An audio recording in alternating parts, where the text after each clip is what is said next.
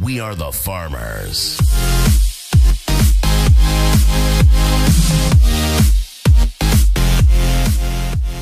Hey guys, Kitty here. So in today's video, we are currently in Fairless. Fairless located, of course, in Commodore, right underneath Thunderbluff. Now, today we're going to be farming this battle pet right here, the Sprite Darter Hatchling. You can see it's in my auction house for about 15,000 gold with a market value of about 13 and a global market value or a region market value of about 16. So of course your server might be different, but on my server it's about 13 to 15k. Now this pet is a zone drop. It can drop from any mob in Fairless. If you watched my recent video on Emerald Whelpling, of course you farm the Emerald Whelpling up here. It can drop while you're farming an Emerald Whelpling, but this pet does have a very low drop rate, so chances are it's not going to drop since you're not getting that many kills per hour.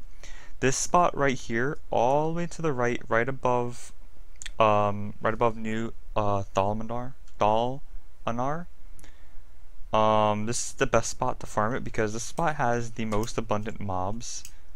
Of course, I will be server hopping after I kill all these mobs, but you can see that there's a lot of mobs everywhere, all along here.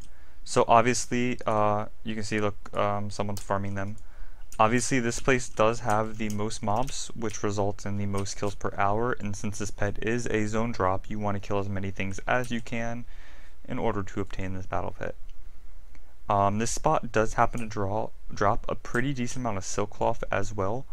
So of course, if silk cloth is selling pretty decent on your server, that's always a bonus. So I'll go ahead and kill these guys. Still in combat.